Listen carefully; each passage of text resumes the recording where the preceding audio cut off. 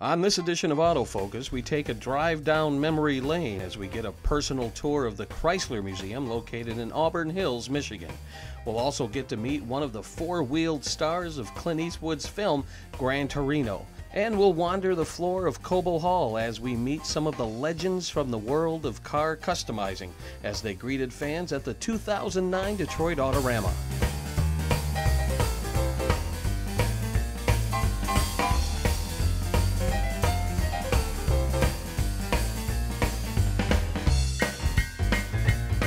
The Walter P. Chrysler Museum, located in Auburn Hills, Michigan, opened its doors in the fall of 1998, giving the Chrysler Corporation a place to store and display some of its more important and unique cars from its rich history. Everything from historic cars to concept cars. As they enter the museum proper, they're going to run into the early days of the corporation, our roots, the very first year for Chrysler, Dodge, DeSoto, and all the different divisions. It's really set up chronologically as you tour through the first and second floors. It'll take you from 1902 right up to current concept cars. We try and rotate those in and out as often as possible. And then you take an elevator down to our garage level, which is kind of an eclectic mix of race cars, muscle cars, trucks and Jeeps, and a little bit of everything. We've had a very diverse history, so we try and show a little bit of everything. Brant Rosenbush, the museum's vehicle collection administrator, gave Autofocus a tour of the facility, pointing out some of the more interesting and unique cars on exhibit, starting with the 1924 B70, one of the first four prototype Chrysler cars ever built. The vehicle behind me is one of the most significant vehicles we have in the museum. It is a B70. That 70 was actually the miles per hour it could reach at the time. This vehicle is built on a Maxwell chassis because it is a prototype. Mr. Chrysler was running Maxwell at the time. For its time, it was very low and more set down towards the road than many other vehicles. You can compare it to some of the other vehicles that are close to its era here in the museum. They're much taller and boxier. So it was really kind of a low, sleek vehicle. It came with a high compression engine, which was big for the time. It was a more efficient engine, burned fuel more efficiently. And 70 miles per hour was a big deal for the day, especially on the roads that they were driving on. It also was the first production vehicle to have four-wheel hydraulic brakes, a huge safety advance at the time because people were really running on two-wheel mechanical brakes, which really was not a good way to stop or very efficient at all. Some people noticed that the chrome on the car isn't very bright. It's because it's not chrome, it's nickel-plated. They hadn't come out with chrome yet. That didn't come out until 1927. So people, when they're visiting, they say we need to polish it, and it's not the case. So this car's always been within the corporation. It's never been sold. We don't know what happened to the other three. They got out there in the world somewhere, but it's a very, very significant vehicle. The vehicle behind me is a 1934 Chrysler Airflow.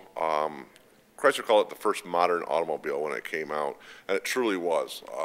The engineers at Chrysler redesigned the car from bottom up. It's got a tubular steel frame. They moved the axles further out to give the passengers better ride, so it was a much smoother ride. It's the first vehicle designed in a wind tunnel, so that right there is pretty significant. Actually, Orville Wright and Wilbur Wright helped design the wind tunnel with our engineers to design this vehicle. Like I said, this is the 34. It came out, that's the first year. The last year of the Airflow was 1937. As far as advanced it wasn't a sales hit. It was a little too radical for its time. Again, like I said, it has a tubular steel frame, and it's an all-steel body. And we've actually have film of this being rolled over a cliff and rolling end over end 3 times. They came up, opened and closed all the doors, rolled up and down all the windows, started the car and drove it away. So it's a solid, strong vehicle. Well, this vehicle is one of our the favorites of the visitors that come through here. It's a 53 Chrysler Special. Basically, it's a low production car derived from a concept car. In 1952, Chrysler introduced the Special as a concept car. It looked very, very similar to this. And it was such a sharp-looking car, the president of Chrysler's export at the time, C.B. Thomas, said, "Can I have one of those?" So they built one for him also. It was actually designed here in the United States, but the body was built by Ghia of Italy. Since Ghia had built 2 of them, they approached Chrysler and said, "Can we sell these in a limited version?" And Chrysler agreed, so it's kind of a, we supplied the engines and the frames for them. It's a 331 Hemi engine in here. And Ghia went ahead and built a limited production of these. We think there's about 36 of them built. We only know of 2 or 3 here in the United States. This was actually the last car we got right before we opened, 2 days before the museum opened, when this vehicle finally arrived. And it's just a beautiful, it's very European styled, or influenced, but it was designed here by Virgil Exner in the United States. And it's just a very sharp, good looking car. The vehicle here is a 1961 Chrysler 300G. The 300 came out in 1955 and was assigned a letter with each successive year. The 56 was a B, and so on. This is kind of the height of the Finn era at Chrysler. This is the biggest year of the Finns. As a matter of fact, the last year, 1962, they're completely gone. This was the gentleman's muscle car of the era. It was actually considered a sports car, even though it's so big. Kind of different times, they've considered them different vehicles. It's powered by a 413 cross-ram induction engine with dual 4-barrel carburetors. We didn't have a Hemi engine back in 1961. We had dropped it.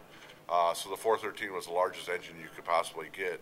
These vehicles were capable of doing well over 130 for extended lengths of period on the highway.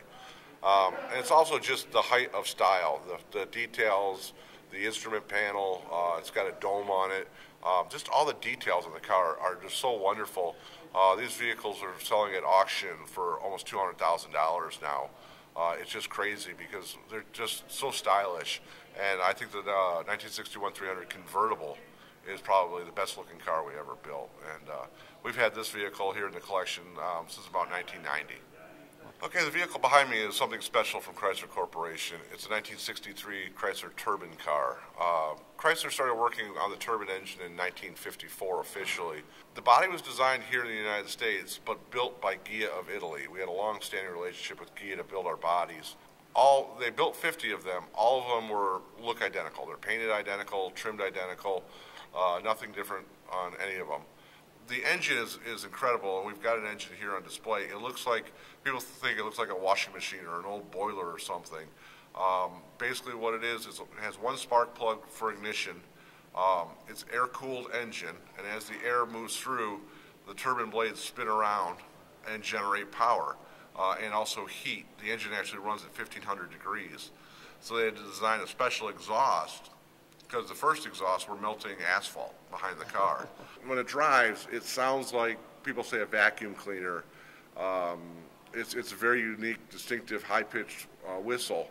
When the program was done, because they were imported vehicles with the expensive vehicles, to avoid huge tariff and tax problems, the company had to destroy all but 9 of them. So we have film of them running high-lows through the sides of these vehicles. The corporation kept 3. We've got 1 here in the museum, and the other 2 we take to shows and events throughout the year. We drive them. All 3 are running. We worked on the program up until 1979, and it just was never more efficient than a gas combustion engine. It was as efficient, but more expensive to manufacture. So that's why it just never made it to market. The vehicle we have here is the 1982 M4S. It was a dual-purpose vehicle, or several purposes. It was a test bed for Chrysler and some aerodynamic use. They actually tried to lower the drag coefficient of this vehicle to the lowest possible level. It was used at the PPG racing series as a pace car for several years. And it was also used in a Charlie Sheen movie called The Wraith. It's got a very popular following on the internet and around the world. On this one particular vehicle. In the archives, we get calls and letters every week about it. They actually made several more of these. I've heard different numbers on exactly how many. So it's actually on, I think, 82 Dodge Chargers chassis at that time when they wrecked them. So no real cars were hurt in the making of the movie. It's a very neat vehicle. It opens up like a transformer almost, where the front and the back open up all sorts of ways. It's got the gull-wing doors. It's powered by a twin 2.2 turbo engine. And actually one of the goals with the vehicle was to break the 200 mile an hour mark on a 2.2 liter engine. They didn't quite do it. They hit up to 198.7 or something. So it was almost there, but it was a natural test vehicle for Chrysler that was they're able to use in other uses too. What we have here is a 1970 Dodge Super Bee, let alone being one of the coolest muscle cars with the best front ends, in my opinion, the Chrysler ever built. This car has a pretty neat story behind it. About 8 years ago, I received a phone call from a trade school in Indiana and said, we've got this car down here that you guys gave us in 1970 to work on, and you can either take it back or we'll have to crush it. I said, well, what is it? And they said, it's a 383 4-speed Super Bee. So we pretty much got in the truck and drove straight there to get it. When we picked it up, it was a pretty well beat up vehicle. It had been in a trade school. It had been taken apart and put back together a couple times, I believe. The seats were wrong in it. And it had kind of a rough life, but it had less than 400 original miles on it. So we brought it back down here to Detroit and finished it in our shops. One of the neat things on the car, it's B5 blue, but even after all these years, it had the original build sheet behind the back seat, which was incredible that it was there. Probably less than 10 of these like this were built, and then again, this car, less than 400 miles on it. And we were lucky enough that the folks over at Mopar, our aftermarket parts group, supply many of these parts. So this is kind of their showpiece that goes off to the Mopar shows, where it's the dog ditch hubcaps, the wood grain inlay that's on the inside of it, the wipers, a lot of different things. The bees themselves and the C-stripes are all things that Mopar supplies. So it kind of worked out great that got a free car, got some free parts, and got some free help, and got a car put together, and it's just a really neat vehicle. At Detroit's International Auto Show, it's the concept cars that generate a lot of excitement, and the museum has several Chrysler concepts on display, including a few that were so popular they became production models. Our earliest concept cars we have here are from 1941, and they're built just to draw dealership traffic. This is before the auto shows came around much. So those were built just for dealership traffic. The modern concept cars, the ones you see now, and for the last 20 or 30 years, they're really design exercises. They're a chance for us to let our designers go crazy, do something radical. But from those cars, they'll take the grille, they'll take the headlight pattern, or the basic outline of the vehicle, whether it be its height, its width, or something like that, and integrate those into the passenger cars, the ones you can buy. But it's really just a chance for the designers to be creative, think out of the box, and really, but we do try and bring some of those into the passenger car market. One of the exceptions to the rule was the 1989 Dodge Viper. We built that as just for a concept car for the Detroit Auto Show, but the reaction was so good to it that we ended up building the Viper and are still building the Viper today. After revisiting the history of Chrysler, one can't help but wonder about the present and future state of the company, given the economic woes faced by the entire automotive industry. Well, right now, as everybody's been reading the newspaper and seeing on television, the whole industry is having a lot of problems. We're doing what we can to get through those problems. We're working with the government and putting together a master plan. I know that a lot of the folks over in design right now are really busy designing some pretty cool things, and the whole company, everybody that's here is gearing up towards getting through the economic downturn. It really, I think it would help if some of the folks from Washington came in and looked around and see what the auto industry has given to society as a whole. I think it would make a big difference. The museum is open 6 days a week. Its hours are 10 a.m. to 5 p.m. Tuesday through Saturday and noon to 5 p.m. on Sundays. For more information, visit www.chryslerheritage.com. Clint Eastwood was in the Metro Detroit area to direct and star in the movie Gran Torino. Upon its release, Gran Torino went on to become a smash hit, grossing over $140 million domestically with a total worldwide gross of over $200 million. The task of securing vehicles for the film went to Don Ripple of Maybe, Michigan, who perused the internet looking for suitable vehicles. Yeah, I have a friend in California, my best friend. He's Clint Eastwood's transportation coordinator, and he called me and knew he was coming to Michigan and wanted me to help him out on this show. With Clint Eastwood's approval, Don traveled to Utah to purchase the 1972 Gran Torino of the movie's title. Actually, Clint and his staff really caught their eye. It's just a Gran Torino. It was a nice car. We didn't have to do a whole lot to it. We had the bumpers re-chromed and some little cosmetic stuff done to it, but basically that's the way we bought it. Don secured most of the other vehicles seen in the film as well, including this white Honda used by the movie's gang members. It was shipped in from California. Don also traveled to Bowling Green, Kentucky to buy this rusty 1972 Ford pickup truck with its distinctive white and gray paint scheme. Even though the story revolves around the Gran Torino, the pickup truck gets more screen time since it's Walt Kowalski's everyday driver. You had a truck picked out, but Clint didn't like it. Tell me that story. Yeah, I had a 95 Ford picked out, and it was just a little too new, I guess, and wasn't, he wanted something a little more downscale. Mm-hmm. So when you did you see pictures of this online before you went out and saw it in person? Yes, we did. And then we showed Clint, and he was interested in it, so we went and bought it. Right. Now, when you went out and bought it, was it running? Was everything fine with it? Was there anything you had to do to it? Pretty much the interior was, somebody had tried to customize the interior a little bit, so we put all the stock interior back in it, tuned it up, and did a few things to it and got it ready so it'd be dependable for the show. In addition to providing the vehicles, Don worked on set for 3.5 months from prep to finish. I was hired in as a picture car mechanic and helped transport the cars and was on set to move cars around and work on them and whatever needed to be done. You know, it's a job to everybody there, so you know, you just stay in the background. The only problem we really had, the battery went dead once, and that was like a big issue. Because they needed to film? Yeah, they was filming. He pulled it around and shut it off, and it wouldn't start. So everybody was running then. That was the only problem we had with the truck. All eyes on you at that time? Yeah, it was all on me. It was all on me then. What, did you swap out the battery, or? Yeah, we swapped out the battery real quick because they had to do a few more shots. We didn't have time to charge it, but we had all that stuff just sitting there, sort of anticipating something would happen. As Don awaits the call to provide period vehicles for the next major production to come to Michigan, he hopes to sell the cars used in Gran Torino. The Gran Torino was purchased by Clint Eastwood and is currently on display at the Warner Brothers studios in California. As for the pickup truck, well, it's up for sale. Well, it would be nice to go into, you know, a museum or something like that, but I don't know if it's that important of a truck to do that.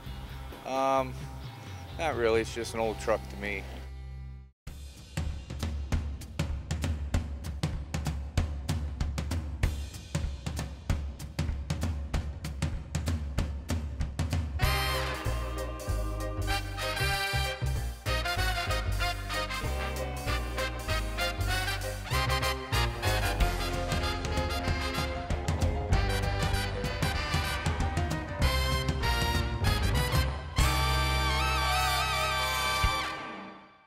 The hottest hot rods, custom cars, and vehicles from past and present were on display at the 2009 Detroit Autorama.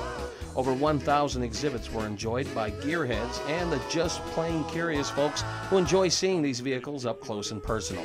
The Autorama has a long history in Detroit and was the first paying customer at Coble Hall more than 50 years ago. The Autorama is the hot rod guys. These are the guys with the street machines, the muscle cars, the hot rods, the customs that take these cars and rework them, make them very personal, their own thing. Where the new car show is a show strictly on the new and upcoming stuff. But it's funny, we get a lot of people attend this show from the big three that look at colors and look at designs and get a lot of ideas for the new cars. The cars are handpicked by a committee every year with the goal of providing an interesting variety for spectators. The cars on display are also judged in various categories, and awards are handed out on the last day of the event. The cars that do come to Autorama are a lot of the cars you see in the magazines and see on TV, like Chip Foose has a car here again this year, and Troy Trepanier has cars. What's the big builders are here, but also we have the home builders here. That's what makes it fun. Michigander Dave Schutten had several amazing custom cars on display, including the Orbitron, originally designed and built by the late Ed Big Daddy Roth. Schutten restored it after it was found being used as a dumpster in Mexico. It was completely completely destroyed. It was missing from the set back headlights forward. All that part of the body, the hood, the bubble, and all that was gone. It was completely destroyed. And I spent about 4.5 months out in LA restoring this car to where you see it now. How do you even find out its location, and how does it wind up in your possession? Well, it's really pretty wild. A good friend of mine, Michael Lightborn from El Paso, Texas, he's known as like the West Texas Scout. He just finds all this stuff. Wow. And he actually sends out disposable cameras to some people in Mexico. They take pictures of random cars, he gets them back, and then he goes and investigates. So this is brought to your attention, and you instantly recognize it as being one of Roth's? Correct. Yeah, he only builds one of each of his cars, or built one of each of his cars. And yeah, we've been looking for this for 20 years. The legendary George Barris was also in attendance, but instead of being surrounded by his famous cars from film and television, Barris was eager to show off several cars customized by himself and his brother Sam, who passed away in 1967. Barris refers to these cars as the legend cars and includes Sam's 1949 Mercury, the Hirohata Merc, built by George and Sam for Robert Hirohata in 1951, and a la carte, built in 1957 from a 1929 Ford pickup truck. Of course, I was fortunate to pioneer customizing back in the 40s when I was doing my very first car, which was a 1925 Buick, which I had to be able to customize. But of course, from there, I was generated with my brother and I. We went into the chopping the Mercuries and sectioning the shoe boxes, and we had a lot of fun pioneering many of these cars that you see here. And like the 3 cars right here, my brother's very first Merc, that 49 over there, the green one. He bought it at a dealership, had 5 miles on it, drove it into the shop. We ripped out all the upholstery, took all the glass out, took the hacksaws to it, and he didn't even have 5 miles on the car. And then we have the Hirohata Mercury was the very first one that had many unique changes. And then, of course, the Grand National Roadster winner right here, the a la carte we built for Richard Peters, our dear friend from Fresno, right over here also in our booth. And it's kind of an honor for me to be here. I've been a legend and tributed here with many of our cars, but it turns out that Detroit and the Autorama is probably the #1 custom car show, and I would say the world, not only the USA now, because the selection of cars and the talent that's here can never, ever be equal in any other show. Even in the Grand National out at the West Coast, used to be in Oakland and went to Los Angeles, doesn't equal the Detroit Autorama that the Larrabee and all the group has done. For decades, Barris has produced numerous cars for television and film out of his shop in North Hollywood, including the coach from the TV series The Munsters. Of course, George Barris's most famous creation is the Batmobile, built in 1966 for the Batman TV series. The original is currently housed in the Peterson Museum in Los Angeles. Barris is still going strong, attending car shows like the Autorama, but when it's all said and done, we asked him how he would like to be remembered. I think the thing I enjoy more than anything, cars are wonderful, but people are better.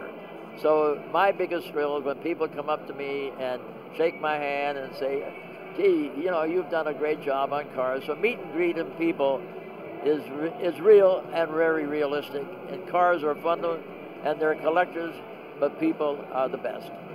I was a 13-year-old boy that played with a craft that nobody was doing anything with. That means I was taking and doing cars. Now, I made that successful, and that only could be done and made in America and USA. Known as the Bubble Top King, Darryl Starbird was honored as the 2009 Builder of the Year at the Autorama. Darryl has been building and customizing cars for more than 55 years. Some of his incredible creations were on display, traveling to Detroit from his museum in Oklahoma. Well, it's a great honor here to be part of the big Autorama here. Of course, I've known about it my whole life, and one of my many desires was to be Builder of the Year for a lot of years now. I always like to look ahead and do something different, and you know, be not just copy the 50s look, although I enjoyed the 50s cars. The futuristic designs that you come up with, are you surprised that we don't see these in everyday street cars, or do you understand the need for them to be more practical? Well, both, actually. I am somewhat surprised because many of the cars I've developed over the years have been cars that could have very well have been used everyday situation. But also I didn't have to, deal with the problems of headroom, legroom, safety and all that Detroit designers have had to deal with. So I've had a complete freedom of expression, so to speak, or freedom of design. When people come and you see them checking out your work, what does that mean to you? Well, of course, it gives me a great feeling that they appreciate what I've done. And like I say, I've tried to always do something different, not fall in any particular mode of design. So Monogram also did, like 15 of my cars into model cars, and many developed off of the original car. And they, of course, gave me the opportunity to have more freedom of design because, they had the money behind them to do it. And so I've been very lucky in that respect. And with that, we'll wrap up this edition of Autofocus. If you would like to see your car event featured on a future edition of Autofocus, send us an email at autofocus@cmntv.org. And we'll see you next time with more muscle, chrome, and wheels on Autofocus.